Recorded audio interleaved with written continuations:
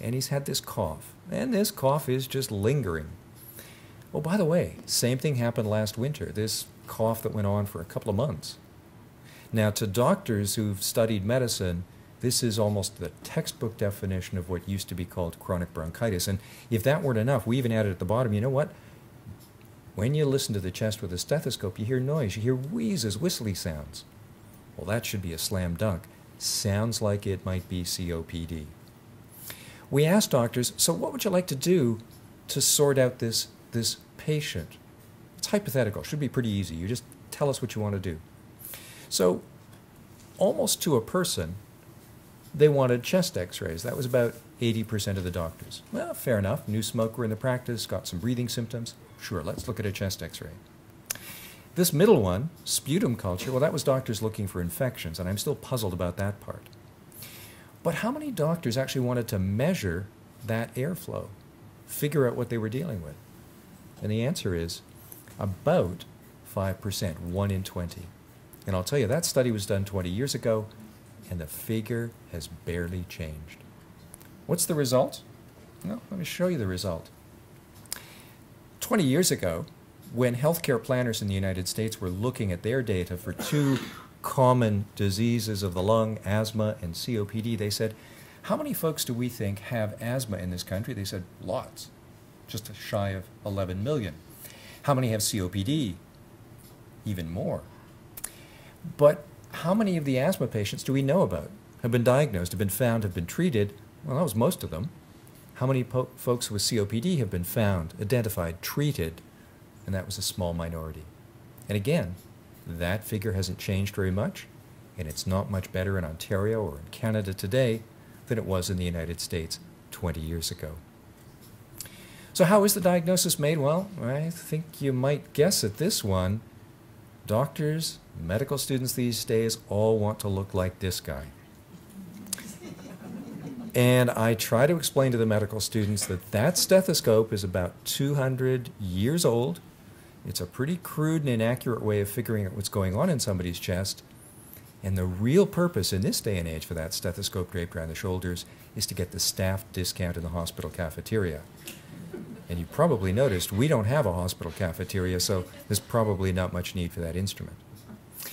We really want doctors to measure what they're treating, not just spirometry, but we want them to get measurements of oxygen when it's appropriate, and so on.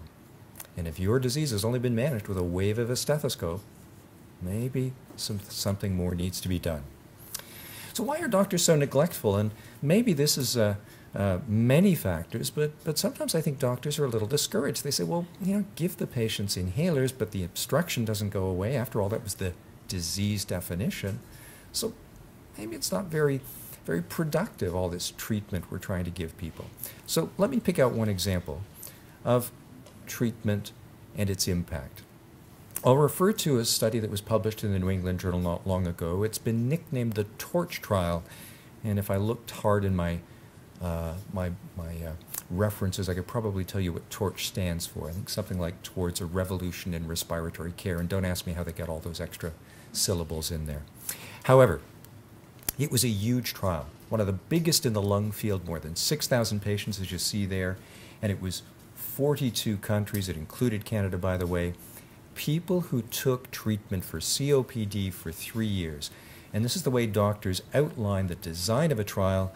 Everybody starts with what's called a run-in period. It has nothing to do with exercise, just making sure people are comfortable filling in the diary cards, taking the medicine, making their way back to the clinic.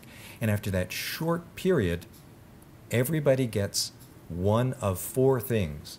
For 3 years, they inhaled, nothing, or the long-acting airway opener called salmeterol, or the brand name is Ceravent, or the inhaled steroid fluticasone, brand name is Flovent, or the combination of those 2 things, salmeterol and fluticasone, and the brand name in this country is Advair. They kept track of all sorts of things in that long, long trial, but let me introduce you to the bottom line. Because the bottom line is becoming very important. It's not spirometry, it's not how much phlegm, it's really important stuff like whether you live or die, mortality.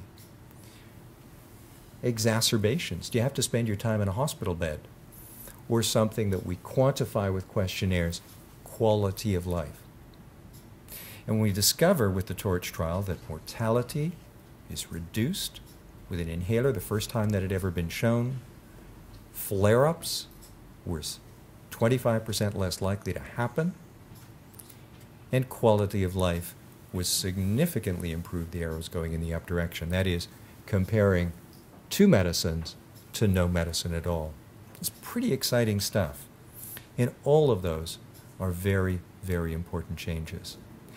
I'm not trying to recommend a particular drug or medicine, simply to say these are important interventions, and our comprehensive care, usually with more than just one thing, can make a big, big difference in the treatment of COPD.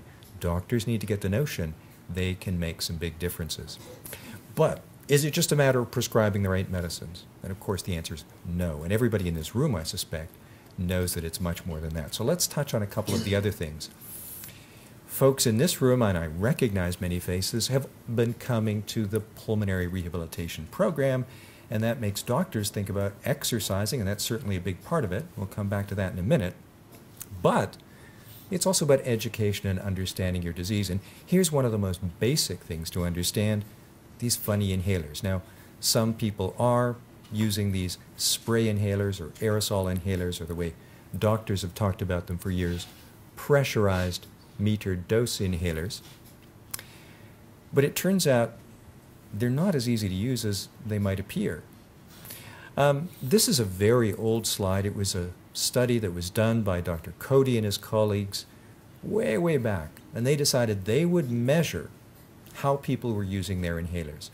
And they did some clever things. They took a pressure transducer and they drilled a little hole in the mouthpiece of the inhaler. And when people inhaled, they would see a pressure swing, and that's what it would look like, so they'd know somebody had inhaled. They took another pressure transducer, they just snapped that on the canister. So of course, when the canister was depressed, when the aerosol sprayed, this sharp pressure spike said, our patient has sprayed his or her inhaler. And of course, what Cody and his colleagues wanted to see was this correct technique. That is, somebody would breathe in slowly and deeply, and somewhere near the beginning of that breath in, they would spray the canister. And of course, Cody and his colleagues saw that in the patients they surveyed. But they saw some variations. They saw, for example, patients who were pretty good at breathing in, but who would forget to press the canister. Or they saw people who would press the canister and forget to breathe in. And most commonly of all, people who struggled with timing. Timing is everything, they say.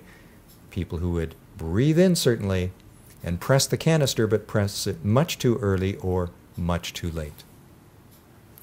And it turns out that not being able to inhale all of that very good medicine is a pretty common problem. And here's a quick summary slide of a few of the studies that have been done.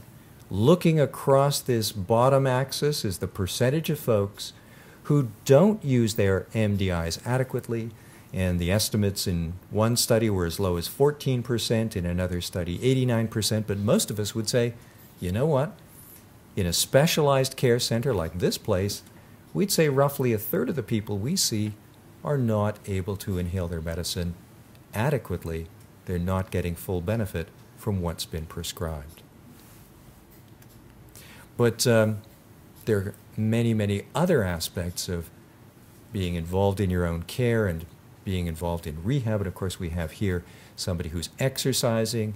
It's a nice outdoor picture on a balcony. There's a cycle. There's oxygen in the picture. We've got a patient monitoring his heart rate, although we know usually patients don't reach a heart rate that produces heart muscle training. Nonetheless, that's also a big part of comprehensive care. And I'll just add one word about this picture. This man who's on oxygen probably has some fairly severe COPD. We've recognized that the benefits of rehab are very, very evident in milder COPD as well. And we'd like this to be a part of routine COPD care for everybody close to the time of diagnosis. Let me introduce you to some of the other things that doctors can be thinking about. Here's a man that was referred to us a while ago. He's in his early 50s. He'd been a smoker, not too much of a smoker, by the way, as things go, about 20 pack years, that is roughly 1 pack per day times 20 years of smoking. And his FEV1, the number that we tend to follow from spirometry, was about half what it was predicted to be.